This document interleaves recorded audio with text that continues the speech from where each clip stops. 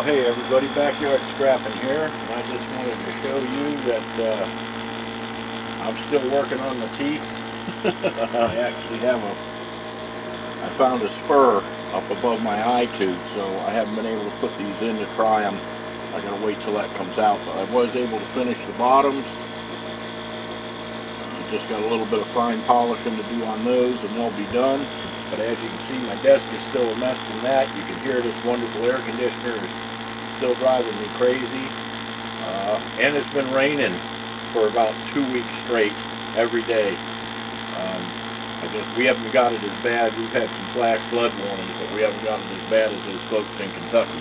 But anyway, I'm going to get outside for a little while, as much as I can. This is basically sitting here too. I don't want to be pissing and moaning all the time, but I mean, my back too, I don't know if it's the weather or what, has been giving me a fit for the last couple of weeks. So I'm going to get outside. I'm going to get this, this video is probably not going to be all that long. We're just going to get our stuff prepped, our contacts prepped, and get them in, get them in some acid so at least they can be out there dissolving when nothing else is going on. So we will get back at you when we get outside. Okay guys, I just wanted to show you what's going on outside here. As you can see, my grass is 3 feet high, and it is raining like it has been pretty much every day for the last couple of weeks. This is why I haven't been able to really do too much of anything. I mean, on top of my back hurting, I can't even mow because it's raining. So anyway, I've got some other little projects going here and there. But we're going to get this area cleaned up right here and get it set up. And that was our fluid from the test of the 2 bars. We'll use that stuff on the rest of the bars. But basically all we're going to do today is just, I think, break out the hot plate. We're going to have to put it over here, but we're not going to, we're not going to be boiling anything. So we're just going to use it as a warmer. We're going to get this stuff all in acid and just let it do its thing. Even if it's slow, it's slow. It doesn't make any difference. I'm not in any hurry right now anyway because I can't really do anything else. So, alright, I'll get back at you when we got set up and we're going to start adding our acids and get this stuff going.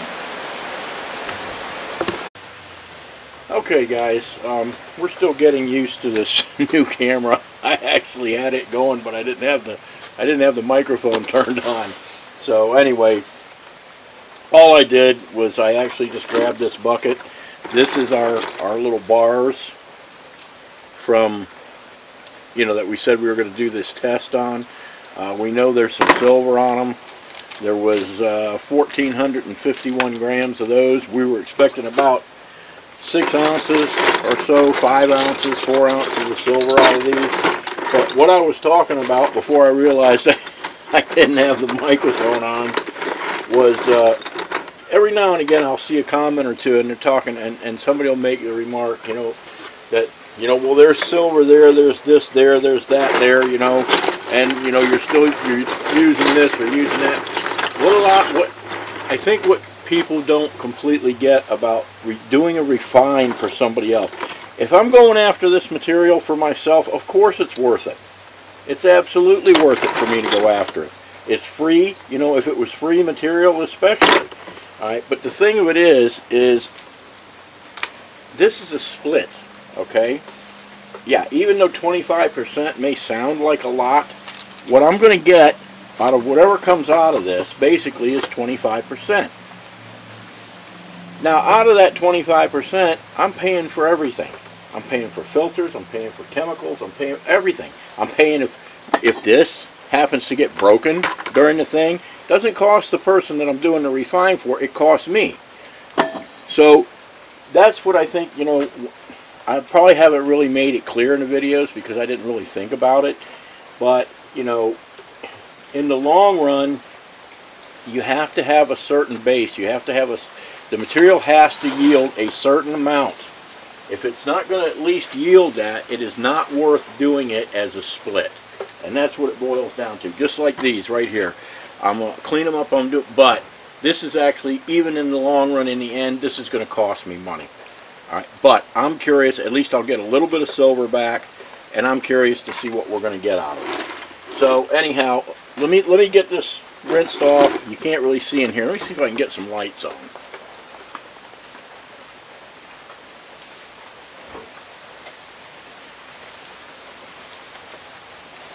Well, apparently, there we go.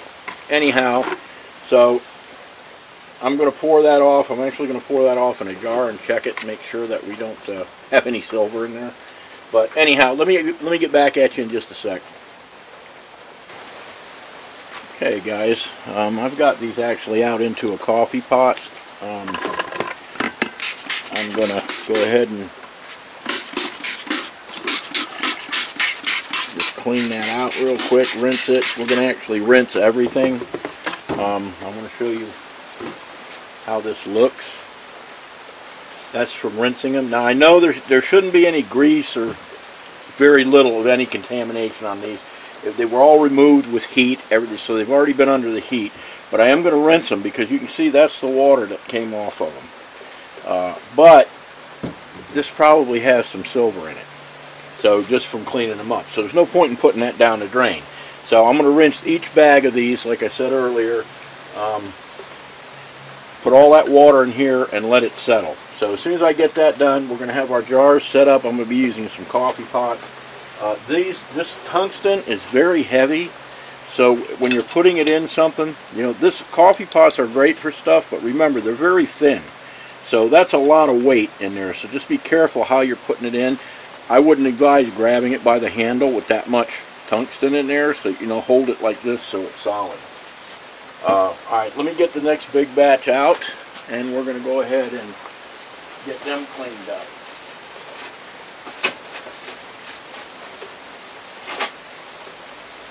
Okay, our next biggest thing, and again heavy, are just our regular tungsten, our large bag of tungsten contacts, which was 1,171 grams. I'm going to rinse those the same way, get them in another coffee pot. These should take the least amount, this stuff and that should take the least amount of nitric acid because they are mostly tungsten by weight. But again, we're talking about it takes the same amount of time. It's the same amount of work whether I'm doing this, you know, or I'm doing, if this was all solid silver. You know, I still have to wait, I still have to do the cleanup, I still have to clean and dispose of my fluids, you know, everything's the same, even though it's not as much. Again, pointing to the fact of why, when you're doing a refine for someone, you don't, you know, you have to have limits. Okay, this is going to be just redundant. I'm going to just do this with every one, so we'll just get back to you when I have this all set up.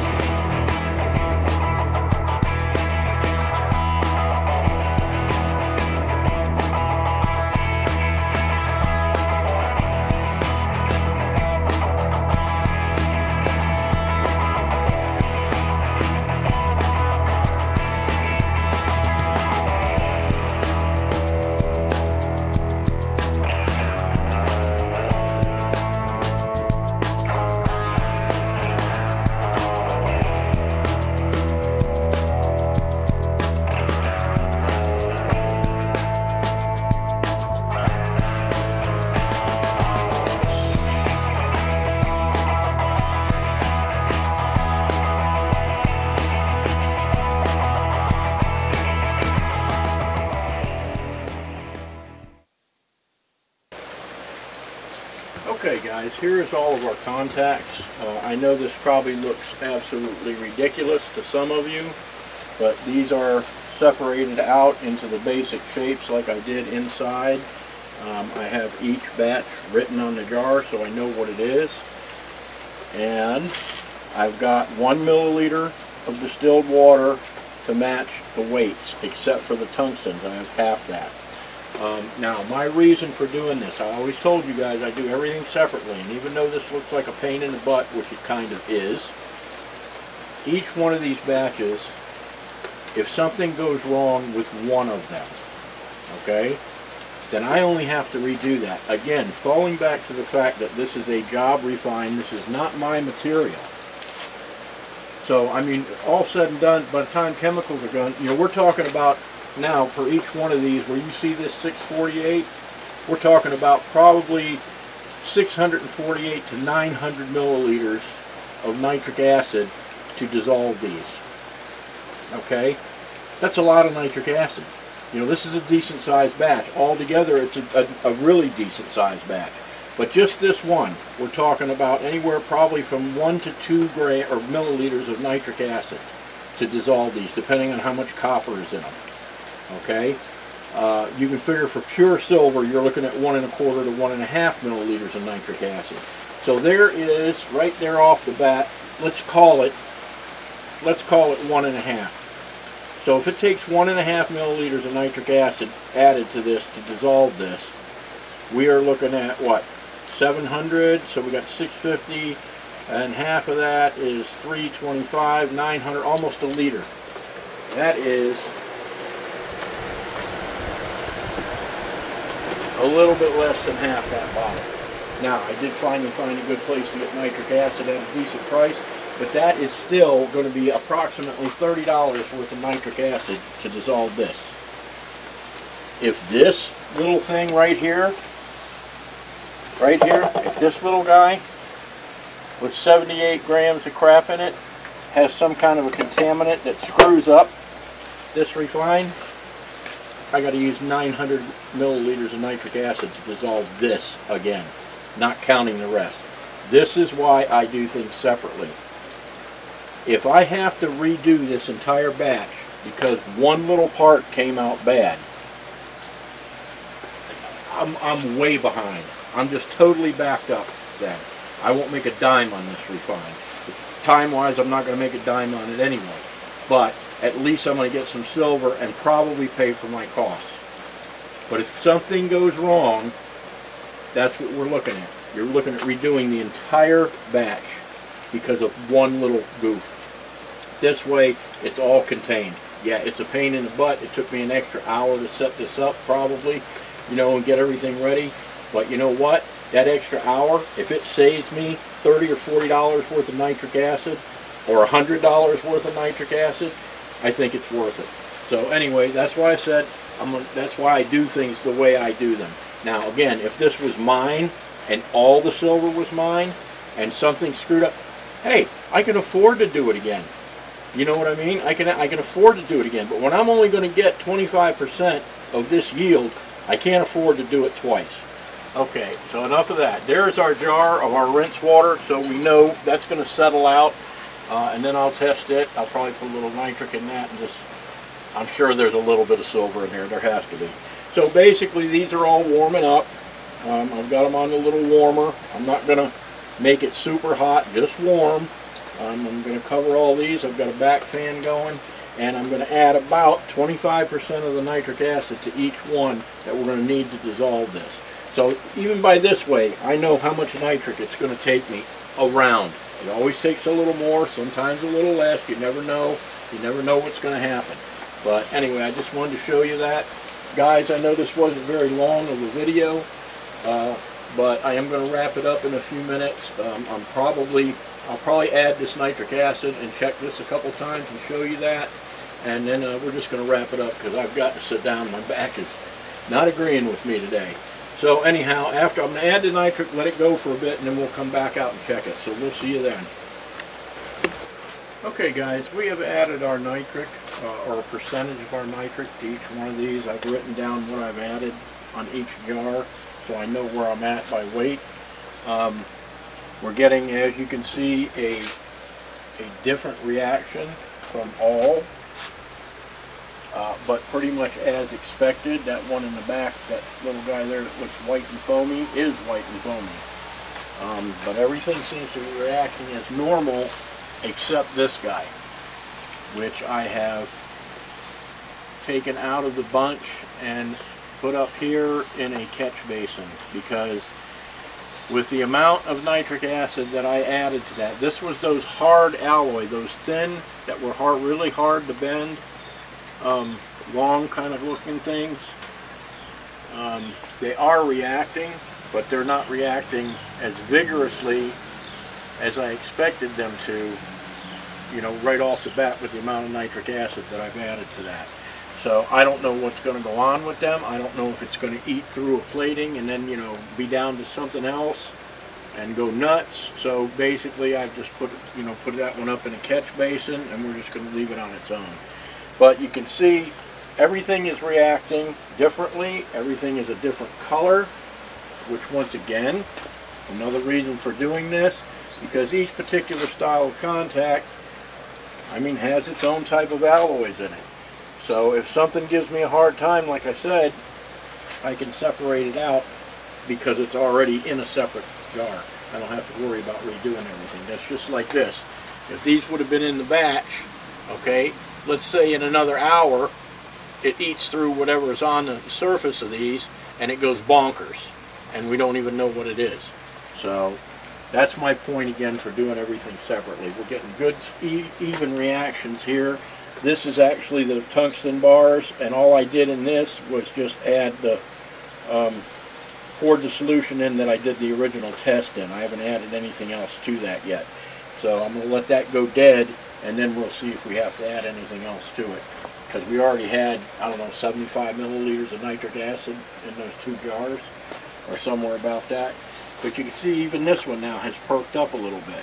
So you don't really know, what's going to happen or when it's going to happen. This probably kicked on again. We got a little warm, which kicked this one off again. So anyhow, I'm going to let this stuff go. Like I said, this one concerns me because it should be reacting much stronger than it is. So I don't know if it's going to, like I said, freak out here in a little while, or what it's going to do. So anyhow, guys, I'm going to go ahead and call this video. Like I said, I just wanted to show you where we're at, what we're doing. And we'll see you guys in the next video.